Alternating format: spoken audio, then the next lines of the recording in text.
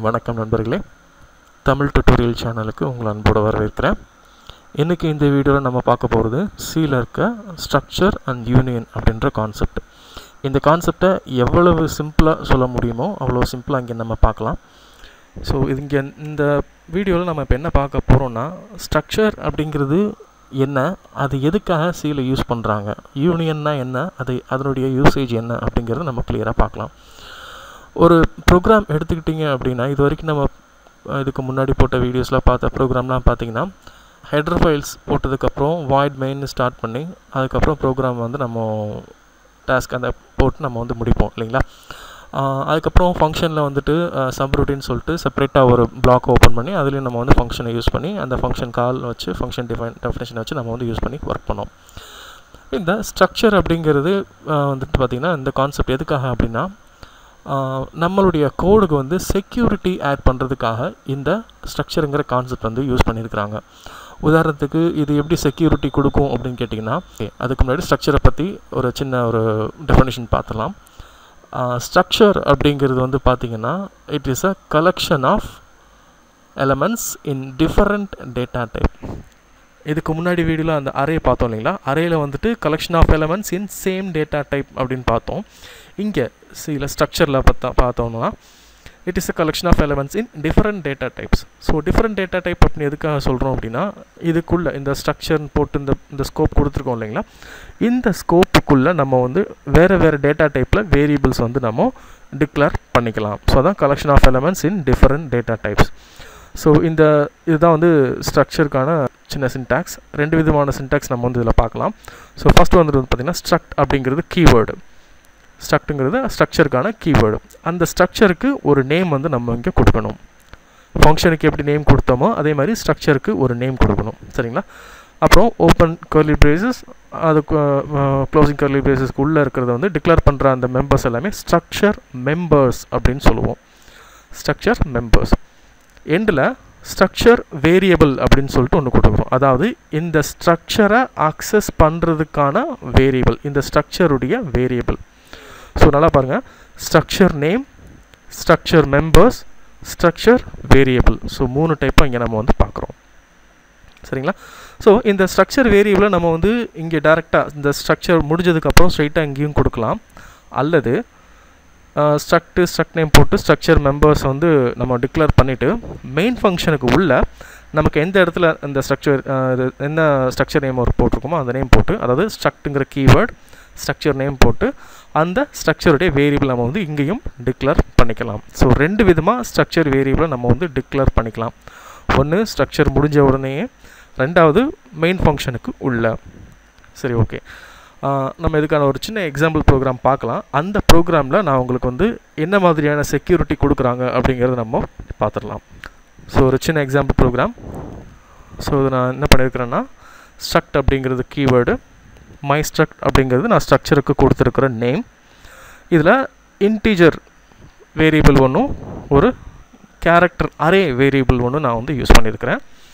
இங்கே structure variable நான் வந்து என்ன யூஸ் பண்ணியிருக்கேன்னா, எஸ் அப்படிங்கிறதுக்கு நான் வந்து ஸ்ட்ரக்சர் வேரியபிளாக இங்கே நான் வந்து யூஸ் பண்ணியிருக்கிறேன், சரிங்களா. ஓகே. ஸோ இப்போ இந்த இடத்துல என்ன அப்படின்னு கேட்டிங்கன்னா, இந்த இன்டீஜர் ஏவும் கேரக்டர் என்எம் அப்படிங்கிற அந்த அரே வேரியபிளும் பார்த்திங்கன்னா ஸ்ட்ரக்சருடைய மெம்பர்ஸ், ஸ்ட்ரக்சர் மெம்பர்ஸ். இந்த மை ஸ்ட்ரக்ட் அப்படிங்கிற ஸ்ட்ரக்சருடைய மெம்பர்ஸ். மெயின் ஃபங்க்ஷனுக்கு உள்ளே நான் என்ன பண்ணியிருக்கிறேன்னா, ஏன்னா டிக்ளரேஷன்ஸ் எல்லாமே இங்கே யூஸ் பண்ணிட்டதுனால மெயின் ஃபங்க்ஷனுக்குள்ளே ஸ்டார்டிங்கில் நான் வந்து இங்கே என்ன போட்டிருக்கிறேன் அப்படின்னா, கிளியர் ஸ்க்ரீன் அப்படிங்கிறத நான் இங்கே யூஸ் பண்ணியிருக்கிறேன். இதில் என்டர் அண்ட் இன்டீஜர் வேல்யூன்னு ஒரு டெக்ஸ்ட்டை கொடுத்துட்டு இந்த ஸ்கேன்எஃப்பில் பாருங்கள், %d, %s.a யூஸ் பண்ணியிருக்கிறேன். ஸோ இங்கே s.a எதுக்காக அப்படின்னா, இந்த எஸ்ஸுங்கிறது ஸ்ட்ரக்சருடைய வேரியபிள், எஸ்ஸுங்கிறது ஸ்ட்ரக்சருடைய வேரியபிள், ஏங்கிறது ஸ்ட்ரக்சருடைய மெம்பர். ஸோ இந்த ஸ்ட்ரக்சருடைய மெம்பரை ஆக்சஸ் பண்ணணும் அப்படின்னா ஸ்ட்ரக்சர் வேரியபிளுடைய பெர்மிஷன் தேவை, ஓகேங்களா. So s.a. சப்போஸ் நான் வந்து இங்கே தான் நான் டிக்ளேர் பண்ணியிருக்கேன்ல, இந்த இடத்துல நான் எஸ் கொடுக்க வேண்டிய அவசியம் இல்லை அப்படின்னு சொல்லிட்டு நம்ம ட்ரை பண்ணினோம் அப்படின்னா, வெறும் ஏ மட்டும் கொடுத்தோம் அப்படின்னா அன்டிஃபைன்டு சிம்பிள் ஏ அப்படின்ற எரர் நமக்கு காட்டும். ஸோ அன்டிஃபைன்டு சிம்பிள் ஏ, அதாவது ஏ அப்படிங்கிற வேரியபிள் டிக்ளரே பண்ணலை அப்படிங்கிறது நமக்கு இந்த எரர் காட்டும். இதுவே அந்த ஸ்ட்ரக்சர் வேரியபிளுடைய பர்மிஷனோட கொடுத்தோம் அப்படின்னா நமக்கு எரர் காட்டாது. சரிங்களா? ஸோ என்ன மீனிங் அப்படின்னா, இப்போது நார்மலாக என்ன பார்த்தோன்னா இந்த வைரஸ் அந்த மாதிரிலாம் ப்ரோக்ராம்ஸ்லாம் இருக்கும் இல்லைங்களா, வைரஸ் ப்ரோக்ராம் சின்ன சின்ன வைரஸ் ப்ரோக்ராம்ஸ்லாம் இருக்கும் பார்த்தீங்களா.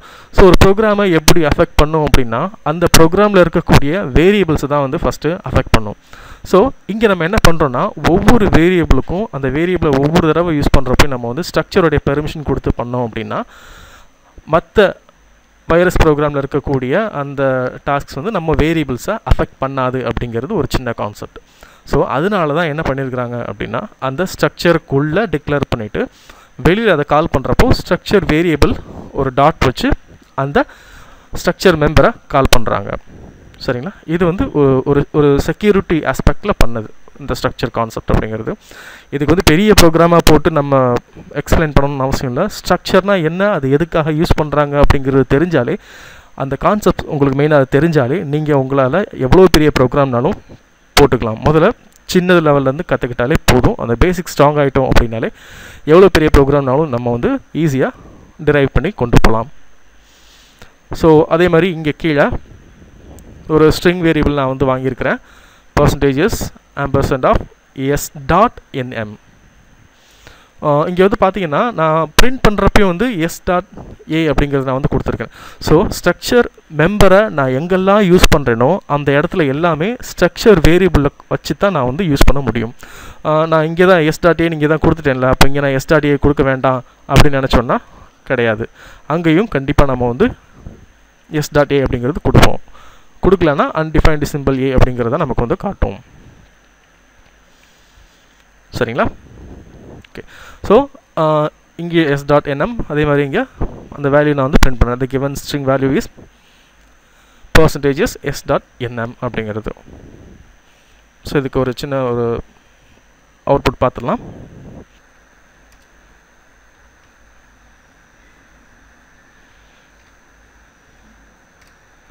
So the given string value is Tamil. ஓகேங்களா? ஸோ நம்ம நெக்ஸ்ட்டு பார்க்க போகிறது என்ன அப்படின்னா யூனியன்.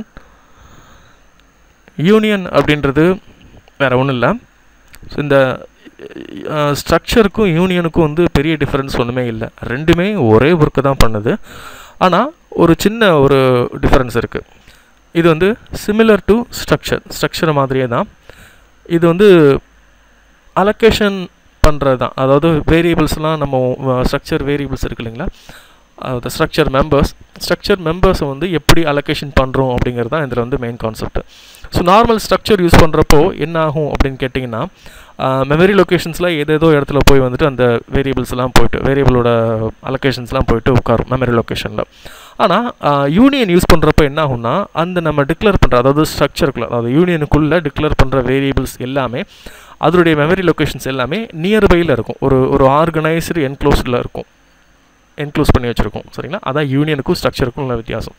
ஸோ எதுக்காக இந்த மாதிரி ஆர்கனைஸ்டாக இருக்குது பக்கத்தில் இருக்குது அப்படின்னு கேட்டோம்னா ஒரு வேரியபிளுடைய அந்த அக்சஸ் வந்துட்டு பார்த்தோன்னா ஈஸியாக இருக்கும். ஸோ ஸ்ட்ரக்சரை விட யூனியன் கான்செப்ட்ஸ் யூஸ் பண்ணோம் அப்படின்னா ஈஸியாக நம்ம வந்து அக்சஸ் பண்ணிக்கலாம். அந்த வேரியபிளோட அலோகேஷன்ஸ் மெமரி அலோகேஷன்ஸை ஈஸியாக அக்சஸ் பண்ணிக்கலாம் அப்படிங்கிறது தான் கான்செப்ட்.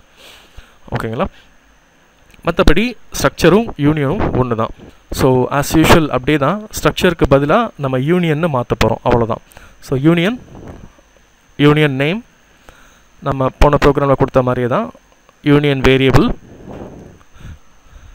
அதே மாதிரி s.aக்கு பதிலாக இங்கே u.a, ஏன்னா இங்கே வந்து யூனியன் வேரியபிள் வந்து யூன்னு கொடுத்துருக்கோம். ஸோ u.a இங்கேயும். ஸோ எங்கெங்கெல்லாம் நம்ம அந்த ஸ்ட்ரக்சர் மெம்பரை யூஸ் பண்ணுறோமோ யூனியன் மெம்பர் இந்த இடத்துல எங்கெங்கெல்லாம் யூனியன் மெம்பர் யூஸ் பண்ணுறோமோ அந்தந்த இடத்துலாமே யூனியன் வேரியபிளை நம்ம வந்து கால் பண்ணி தான் பண்ணணும். சரிங்களா? So u.a u.nm. ஸோ இது நம்ம ரன் பண்ணி பார்த்துடலாம். சேம் தான் ஸ்ட்ரக்சருக்கு போட்ட அதே ப்ரோக்ராம் தான் நம்ம யூனியனுக்கு அப்படி கன்வெர்ட் பண்ணி போட்டிருக்கோம். ஓகேங்களா? ஸ்ட்ரக்சர் யூனியன் அந்த ரெண்டுக்கும் உண்டான பேசிக் டிஃப்ரென்சஸ், அதுக்கப்புறம் ஸ்ட்ரக்சர் எதுக்காக யூஸ் பண்ணுறோம், ஸ்ட்ரக்சரை எப்படி யூஸ் பண்ணணும், எப்படி கால் பண்ணணும், ஸ்ட்ரக்சர் மெம்பர்னால் என்ன, ஸ்ட்ரக்சர் வேரியபிள்னால் என்ன அப்படிங்கிறதெல்லாம் நம்ம இன்றைக்கி பார்த்துருக்கோம் இந்த வீடியோவில். இந்த வீடியோ உங்களுக்கு பிடிச்சிருந்தா சப்ஸ்கிரைப் பண்ணுங்கள், லைக் பண்ணுங்கள், ஷேர் பண்ணுங்கள்.